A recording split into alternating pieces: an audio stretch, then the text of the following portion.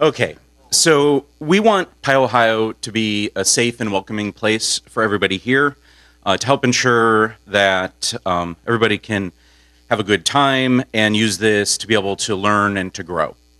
In order to help make sure that's possible, we've adopted a code of conduct. In order to participate in Pyohio, you must adhere to the code of conduct. Please review it at pyohio.org/conduct. If you at any point feel you're being harassed, see someone else being harassed, or have any other concerns about conduct at the conference, please contact us. We have an email number you can call or text, or you can find a member of staff in person. Staff will have a yellow lanyard that says staff and a red staff ribbon. Like that. And all the contact information is in your program on the inside cover and on the website. For those of you that are new to Pyohio, we have a ton of events that you might not be aware of. For how many folks is this your first Pyohio? Oh, this is awesome.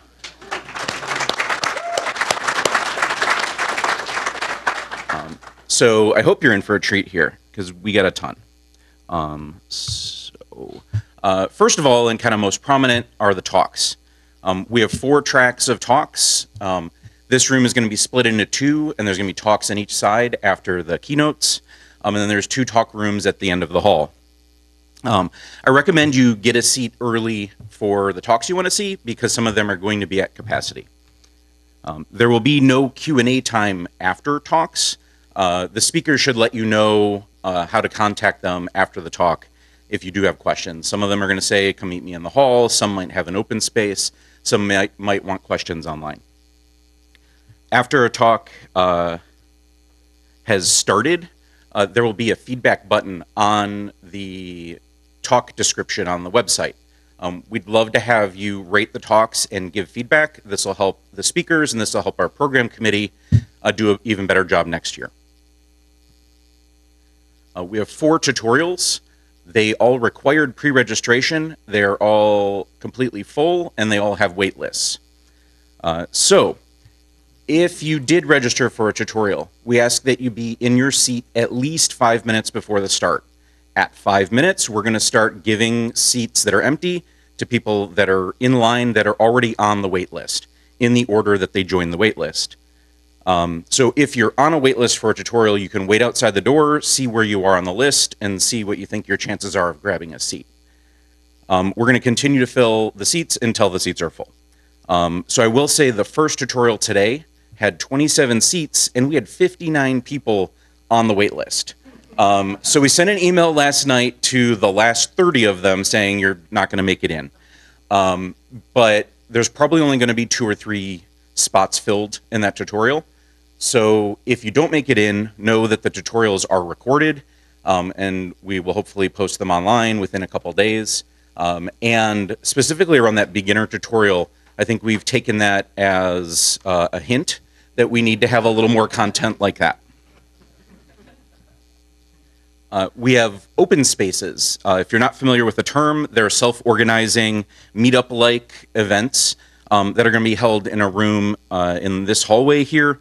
There will be a sign outside the door, kind of at the end of the break time, where you can sign up for a topic, put your name, and see who shows up, and then have a good discussion. We have lightning talks.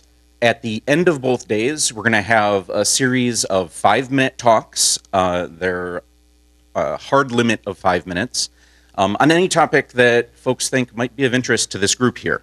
The signups for this will be outside registration, again, around the end of the break time here. Yesterday evening, how many folks went to the sprints and reception? Cool. Okay, I hope a few more go to the reception tonight. So the Forge at Accenture has provided the space for us to get together. They're providing some food and drinks and some time to be able to either work on projects or just chat. We do have a RSVP link on the website, so if you go to pyohio.org/sprints, it'll take you to the link where you can RSVP. If you are planning on going tonight, Please RSVP around noon, by around noon today, so we can get an accurate count just for food. If you don't RSVP, though, feel free to still show up. On the back of your program, there's a map of this whole space. So it should make it pretty clear where everything is. But just to point a few things out, right now we're in the combined cartoon 1 and 2. And this wall will close at the end of the keynote time. And the other thing to note is there is a quiet workroom across the hall. So it's kind of separated from this space. If you need to get away from the commotion or just get some work done or just want some quiet, there's a room across the hall. You can do that. Please just, if you're in that room, be quiet. So Pyohio is run entirely by volunteers. We have 40 volunteers or more on site making things happen. And we have about 13 organizers that plan the event ahead of time. We'd love to expand this group, get some more voices, get some more people. If you have any interest in organizing a conference, it's great fun. You can email info@pyohio.org and we will put you on a list. So this conference is free to attend, and that's something that we're really proud of. But it's not free to produce. It costs a decent amount of money. These companies here have all given us money to make this happen. So, yeah.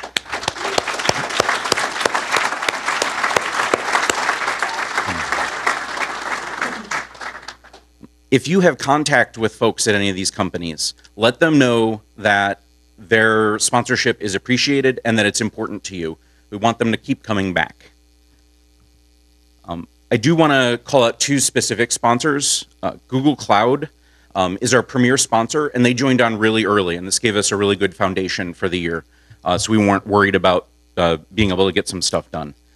And they let me know that they're proud to sponsor Pyohio because supporting the Python community, both in conferences and in the cloud, is one of their top priorities. I also want to thank Level 12.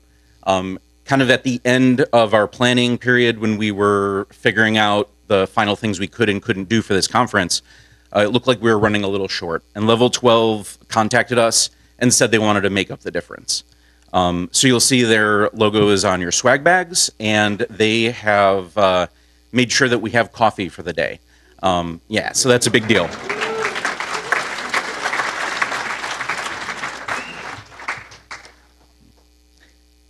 And let's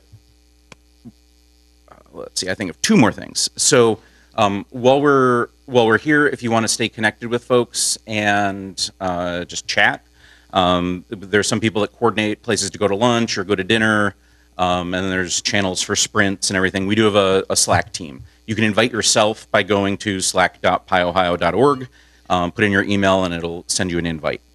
And then if you're going to tweet about things here, use the hashtag Pyohio, and then we'll watch it and retweet and connect like that. The one thing that I just realized I don't have a slide for is t-shirts. So if you prepaid for a t-shirt and pre-ordered, they're going to be available in the round room area.